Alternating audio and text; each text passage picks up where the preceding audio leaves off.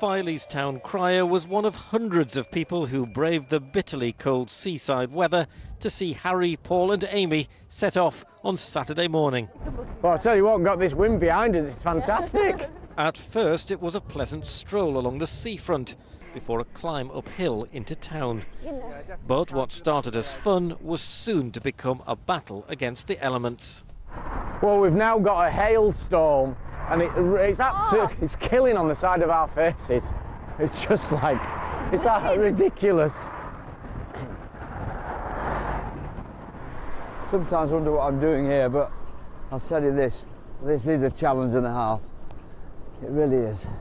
Snow, hail and icy cold howling winds that chilled to the bone made pulling the sofa a gruelling, painful task. But things were to get even worse as the team, now joined by Keeley, approached Scarborough. They had to get reinforcements to cling on to the sofa. 60-mile-an-hour winds were battering the east coast. One gust took Harry's hat straight off his head. We've got the team behind holding down the sofa so it doesn't blow off. Yeah, you know where you're going now. No, I can't open my eyes. As they arrived in Scarborough, welcomed by a large enthusiastic crowd, things were already looking dodgy for Sunday. Back in West Yorkshire, the team woke up to snow, and it was very quickly clear Day 4's challenge from Bradford to Haworth would need to be postponed. The last thing my conscience would have allowed is to ask people to come out and support us. Somebody falls and ends up in hospital. We can't allow that. Well, after the huge disappointment of the sofa tour having to be cancelled because of the weather yesterday, there's much excitement for today. We're starting off in Pontefract. Hooray!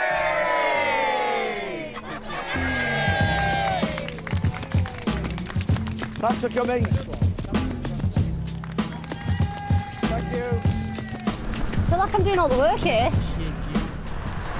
First day of sunshine, day 5, and we are enjoying it while it lasts. There was an enthusiastic welcome in Featherstone. How are we doing? School children were allowed out of lessons and the sofa weaved in and out of the shoppers. But no one was expecting Donald Trump to turn up. I'm really excited. I just want to see Paul Hudson. I can't wait. Well, they're doing well to say that they're walking so far through Yorkshire. Heading for Nostell Priory proved a bit tricky. Not snow holding them up this time, but mud. And when you're stuck in the mud, you need a friendly farmer with a tractor.